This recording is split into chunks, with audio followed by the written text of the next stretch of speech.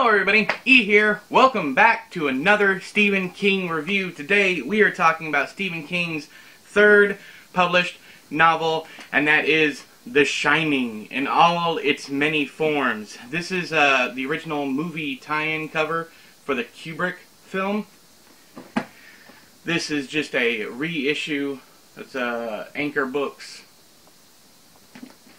And then I'll go ahead and show you guys the original Doubleday first edition with the artwork that wraps all the way around to there. There you go. Yeah, very nice edition. Very nice, very nice.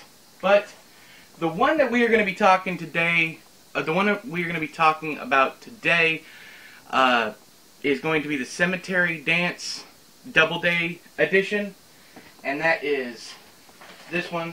I already took it all out. I will be doing not unboxings, but I'll be doing showcases. If you've seen my ones for Horns, Joe Hill's Horns, for Sleeping Beauties, it's right here, and Nosferatu, I'm going to be doing another one for the Doubleday series as we go along through that. I have live unboxings of those things, but the quality just isn't very good, so I'm going to go back through them again. We're going to do Carrie, Salem's Lot, and then The Shining. But the reason why we're talking about this one today in the spoiler review is because I wanted to talk about some things that happen at the beginning and end of the book that is not in any other edition of the book. And that is, of course, before the play and after the play. After the play was never published at all, never included in the book in any form other than the Cemetery Dance edition, and that white is blindingly white. But before the play was included with the TV Guide. Oddly enough, it was included in there. So what is in before the play? I wish I could get the rights to just read it to you guys, but I cannot. And also, every time I see this, it tickles me.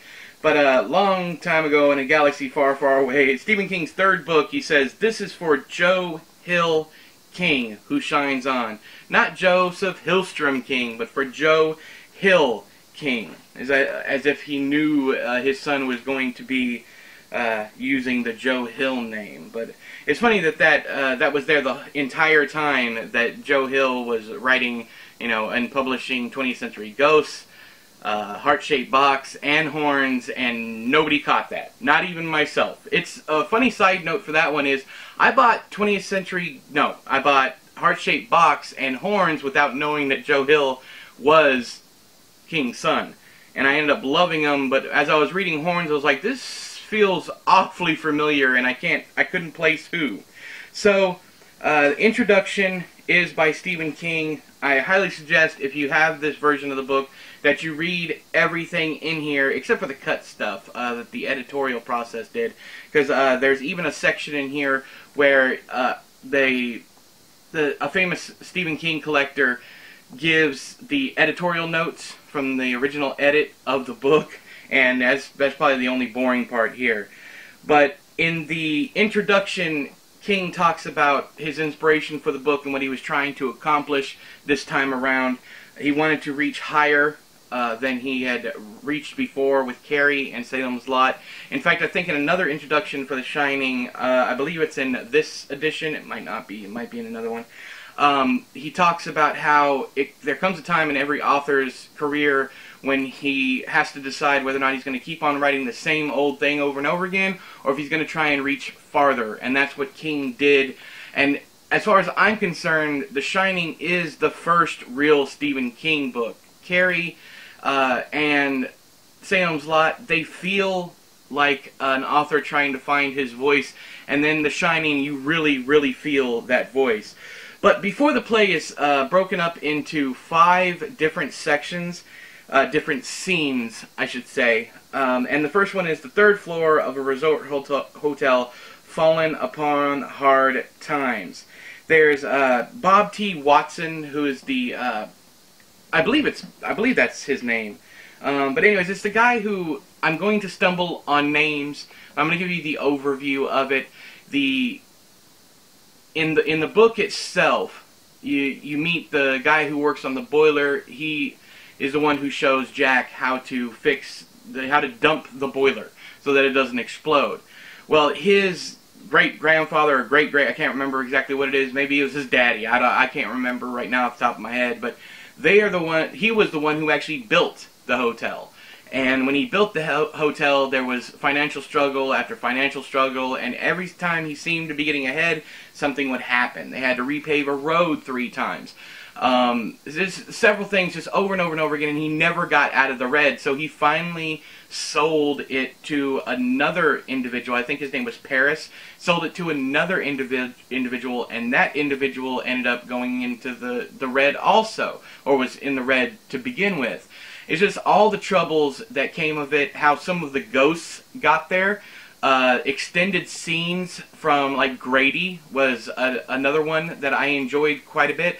There's so much in Before the Play that I really, really loved that I wish was in every edition of it, because I'd like to talk to, my friends about why this intro should never have been cut out of the book.